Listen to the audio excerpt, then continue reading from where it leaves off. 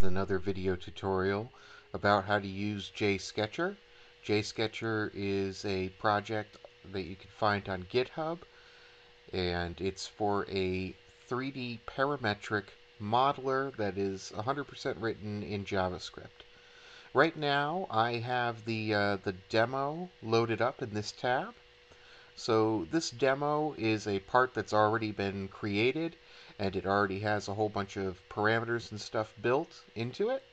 And I'm going to show you how to edit previously built features. So what I'm going to do is I'm going to go and click on, let's just say, this cut here.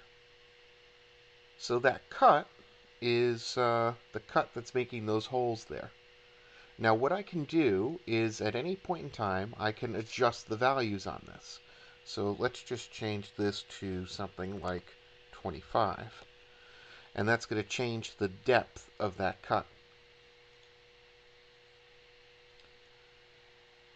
So if you think that that was pretty cool, because that was the last feature that was created, I can go all the way back to the first feature that was created, which was the initial extrude, and I could change that the values on that to something like, let's just say 75, or even more. I can make that much longer.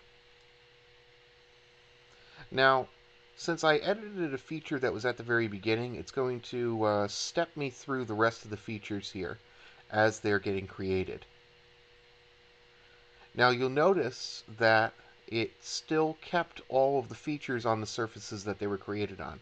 Like this pad here was created on that surface, and that surface moved when I updated this this pad, the first feature. So if I go and I adjust that again and hit OK, it's going to step me through the model history here and allow me to modify all those parameters. Now I can also go into the first feature here. If I go into this pad, and if I go to Edit Sketch, it will allow me to go back into the sketch for that and update it. So in this particular case, if I go and I click and I drag on something, I can adjust it.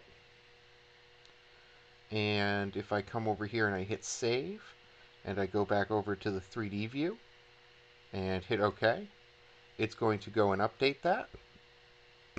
And if I hit OK, OK, OK, it updates the rest of the features.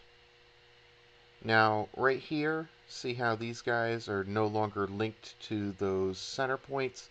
I can simply click on that particular feature. I can go to Edit Sketch, and I can go and adjust this. Now, notice how when I click on a piece of that geometry, how it automatically re-updated and it re-resolved the sketch. So now that it's re-resolved, I'm going to go and hit Save and go back over to the 3D view and just go to, if I actually hit Finish History Editing, it'll go through all the features and update the entire part. Right there, so there you go. You can see how that happened. Again, if I wanted to go and update, like let's just say these holes, if I go and I click on that feature, I can adjust the depth here, or I can go back into the sketch and update the sketch.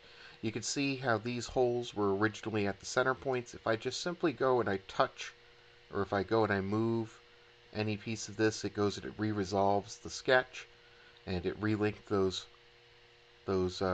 center points there. And as soon as I go and I hit Save and I go back over to the 3D viewer, I can hit OK. And you can see how it updated.